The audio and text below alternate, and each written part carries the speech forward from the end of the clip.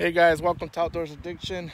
My name is Jesse, bringing you guys a quick video here on how I like to fish with chicken livers. It's rare that I like to fish with chicken livers, but it's a good old classic catfish bait. And the way I do it, either you can use these, you can buy these online, or you can simply go to like a Bass Pro Shops, any bait store. Well, I shouldn't say any bait store. Not every bait store carries them, but you'll always find them on eBay. You can probably find them on Amazon and websites like that.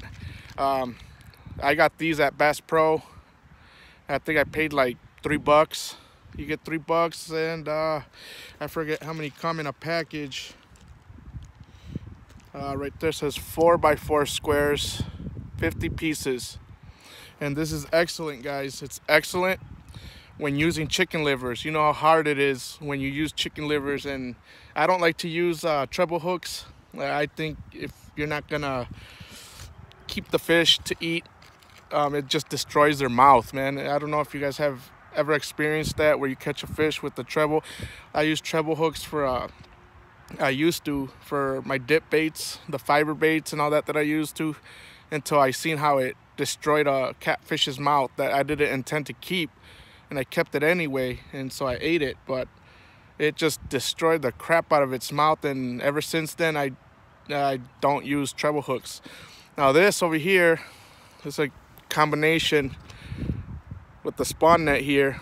This is a elastic threading that you use when you, like, I take this, put the bait in there and grab all four corners and twist it as like just twist it like a knot sort of, and then just take some of this and wind that thing up. And since it's elastic thread, you can just pop it off and break it off, and it works fairly well. I use circle hooks for this stuff, and it works great. I mean, you don't have to go out and buy this stuff. You can simply use females or women's pantyhose, and you can go to the sewing section at Walmart and buy thread. It's not elastic, but it does somewhat of the same job. And I thought I'll just bring that, guys. I mean, I put garlic powder in my chicken liver, give it for a better smell. I don't know what you guys do, but that's what I do when I'm fishing with chicken liver. Take a dash of that, put some in there, shake it around.